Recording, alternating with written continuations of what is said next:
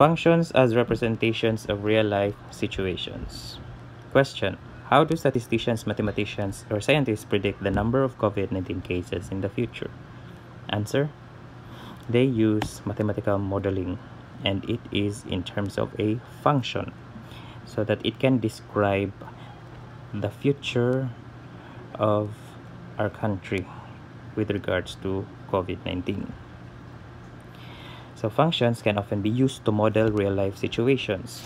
Identifying an appropriate functional model will lead to a better understanding of various phenomena. So that is why, if you notice, there are lots of postings in Facebook. In Facebook, there are lots of different mathematical model. So maybe one of them is an appropriate functional model and can lead to a better understanding of this COVID-19. Now let's have a simple example. Now we will not go to that level for the for a phenomenon. Now let's just have the basic.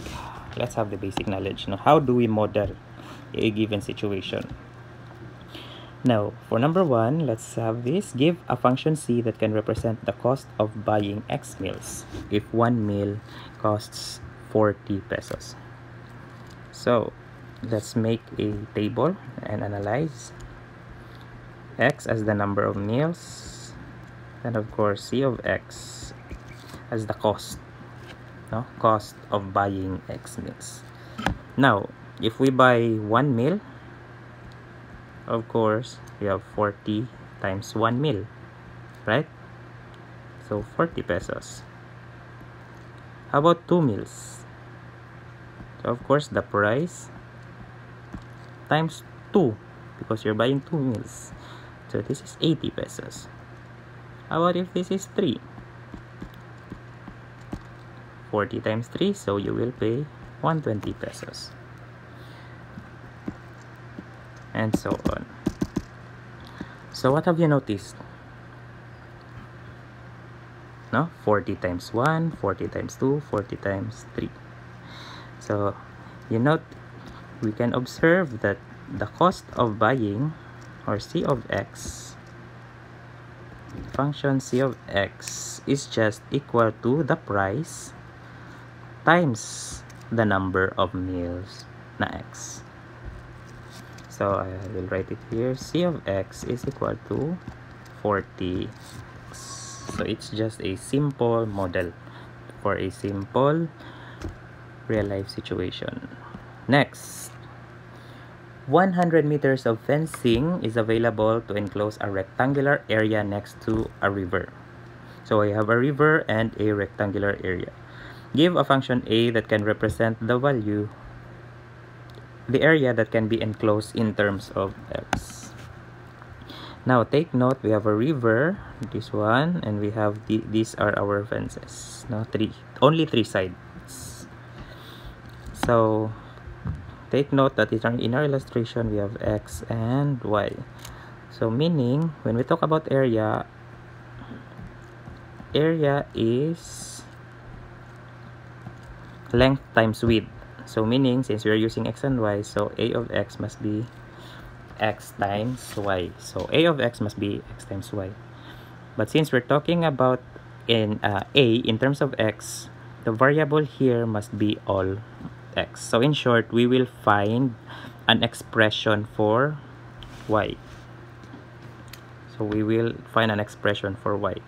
Take note that we're given with a perimeter, 100 meters of fencing. So meaning, the perimeter is, this is also Y because this is Y, so 2Y plus X, and this is, according to the problem, equal to 100. So from here, since we're going to find the expression for Y, from here we will solve for Y. So we have 2Y transpose CX, so 100 minus X.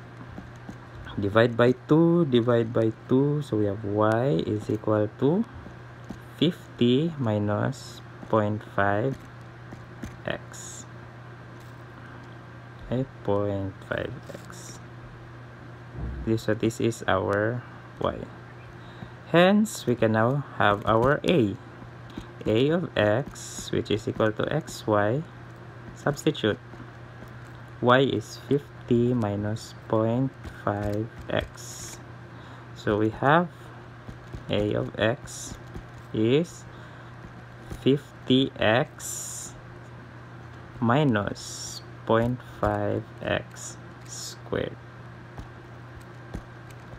So this is our final answer. So the function a of x is equal to 50x minus 0.5x squared. Next, the volume V of a right cylinder of height h and the radius r is obtained by the formula V equals pi r squared h. If the height of the cylinder is twice its radius, express the volume V as a function of r.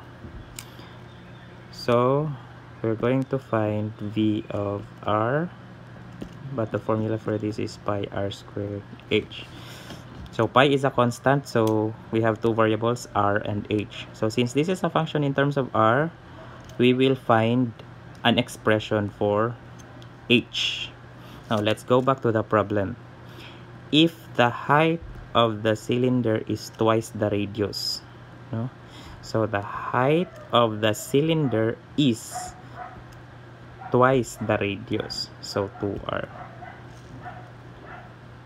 So meaning we can substitute our h as 2r.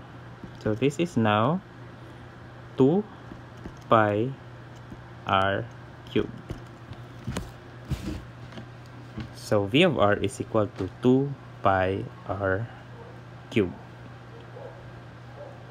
And last, okay, you're asked to make an open box with a square base using a square-shaped cardboard by cutting out a square from each corner and folding up the sides. So we have a box, square box, okay, and cutting out a square from each corner. So we'll get one here, square. So for example, these are the square, and folding up. So pag fold, we can create this one.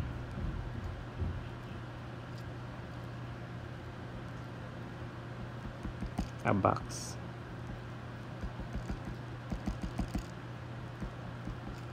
Okay, a box like that.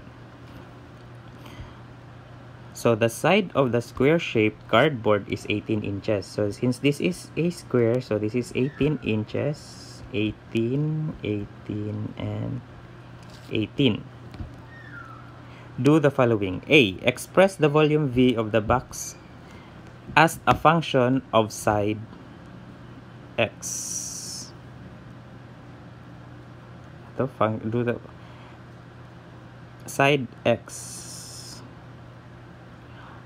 This is lacking, so cutting out a square of each corner, this is x, this will be our x, no, a typo, kulangan. So the length of this one, the sides of the small x, the squares are x, so x, x, x, kaning gagmay, x, x. Okay, so meaning, now look at this from here. Gifold man, no? We folded out this x. So if you fold the x, kanang small one, so that will be your height. This will be your height of the box. Okay? And since there are two sides for every corner, so from 18, this will become 18 minus 2x. Right? Okay, from every corner you will fold 2x. This one, the x from this side and the x from this side. Okay? And for this side na po, this one, this one, this one, this one. So for every corner, no, of the box, x, the side is 18 minus 2x. So this is also 18 minus 2x since this is a square. So when we talk about volume, this must be, so volume of x, volume is length times width times height. So in this case, our length is 18 minus 2x. Our width is also 18 minus 2x. And our height is x. Okay, pag fold man na, pag fold nimo si x man ang gi-fold. So x ang height. Okay? So we can rewrite this one as 18 minus 2x quantity squared times x. So pwede na ni. Okay? So that is for letter A. Now how about for letter B? For letter B, find the volume of the box if a 4-inch square is cut out. So meaning x is equal to 4. So from our letter A, we have V of 4 is equal to 18 minus 2 times 4 square times 4. This is times. Okay, we'll start with the inner. 18, 2 times 4 is 8. Then we have square times 4. 18 minus 8 is 10. So 10 square times 4. 10 square is 100 times 4. So we have 400 cubic inches. So this is now the volume of the box if a 4-inch square is cut out. And prepare for a short quiz.